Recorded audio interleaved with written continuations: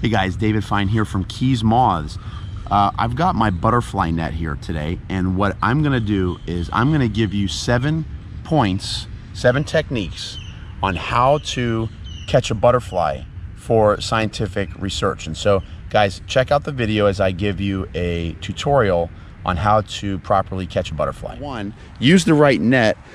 The fabric has gotta be super soft. If you use a real heavy fabric, like a heavy mesh, you know, as you can see, this fabric is very lightweight.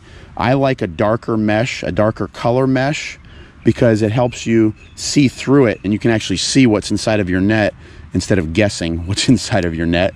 And it helps you handle the butterfly without harming it as well. And so fine mesh, it's got to be somewhat strong, and then darker in color. So guys, like I said, you can get the Lepidoptera net bags from BioQuip.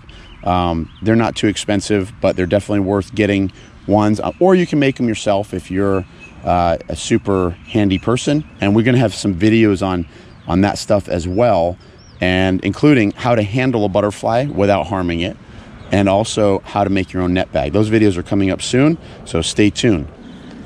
Here's a nice sulfur butterfly. Butterflies can't hear. They're actually deaf, but they can see really well. In fact, they see motion really well. And if you are making too much movement, then you are going to scare away your butterfly. So you gotta kind of sneak up, and there's a Gulf fritillary up here on the grass, nectaring. You gotta kind of sneak up. But if you make too much sudden movements, they will see you, and you won't be, see, just like that. He saw me coming, and it was too late. So sudden movements are a no-no, because they have those compound eyes that can really see like thousands of versions of you with your net coming. So you got to kind of sneak up, move quickly, and take your swing. Here we go. All right, guys. So what you want to do, you've got to make a firm swing. So there's a sulfur, there's a sulfur butterfly up here laying eggs. So you've got to make a firm swing, but you can't be too fast, and you don't want to follow through too far. Let me show you this and I'll explain it. Okay, so I take a firm swing.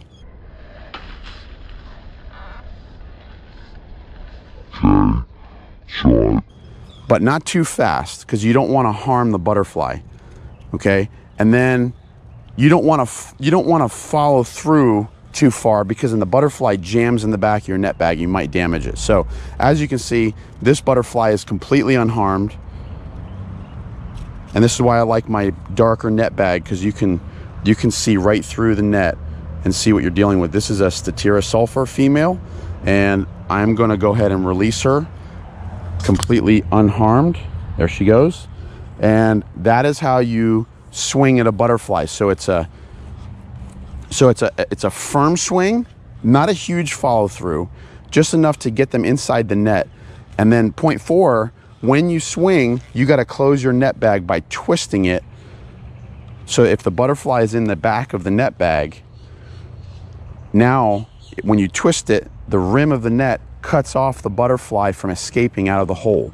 So now you can actually twist it all the way over, and now you have like a little table here to work with. Your butterfly should be flapping around inside of this portion of the net, and you have a table to work with, and you can put the net between your legs, the handle between your legs, and now you can have 2 hands to work with. You can put the control the butterfly with one hand, and then move inside of the net ring with the other hand and grab your butterfly if you so desire.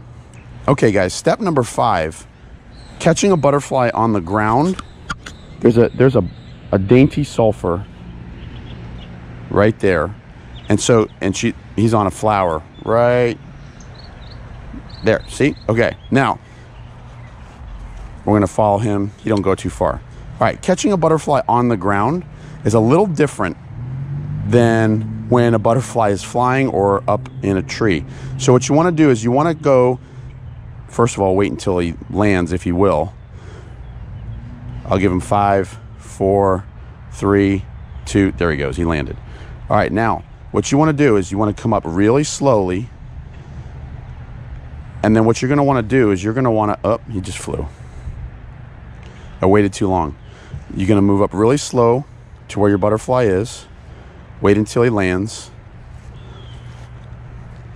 And then plop down with the net ring all the way down, all along the ground. And then what you'll do is you'll pop your net bag up like a tent, and butterflies always instinctively fly up. And so when the butterfly has flown up into the net bag, like so, you can then fold your net bag over and then come back just like we talked about earlier. And now we have our butterfly in our net bag here, the Nathalis aioli, the dainty sulfur, and I'm gonna go ahead and just let him go. But that is how to catch a butterfly that's landed on the ground. All right, point number 6, guys. When a butterfly is on a tree trunk, certain butterfly species or families like to land on branches or on trunks, and they don't land necessarily on leaves or flowers. It makes it a little difficult because, you know, when you have a tree trunk, you can't follow through if you're swinging. If the butterfly's landed on the tree trunk, it's hard to follow through. In fact, you can't follow through unless you kind of do one of these numbers.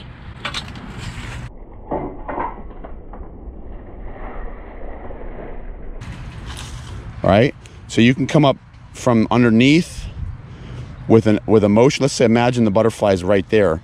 You can come up underneath the butterfly, but there's always other stuff that could get in the way, which is you have to maneuver around it. But you just kind of do this, and then plop your net down or fold it over.